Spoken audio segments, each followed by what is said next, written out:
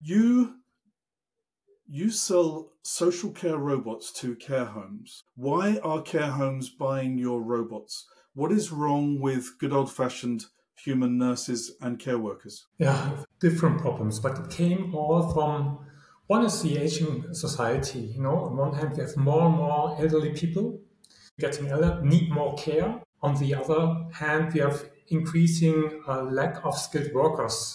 And these both together is really a problem.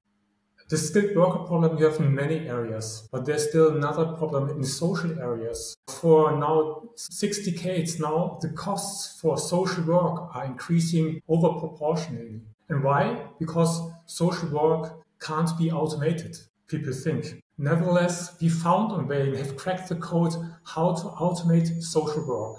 And social work is needed in the elderly care home. Can you show us one of your robots so we can have a look? Of course, I can show you. Here you see the robot.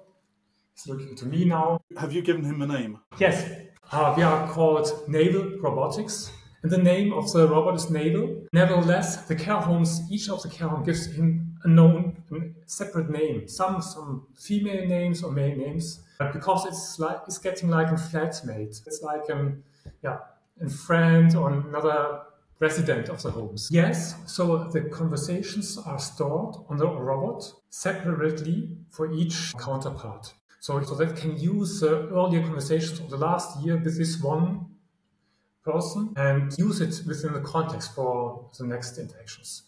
So that he learns, gets more and more knowledge about the people think likes, of their history, of their social context, family and friends, and can relate to them.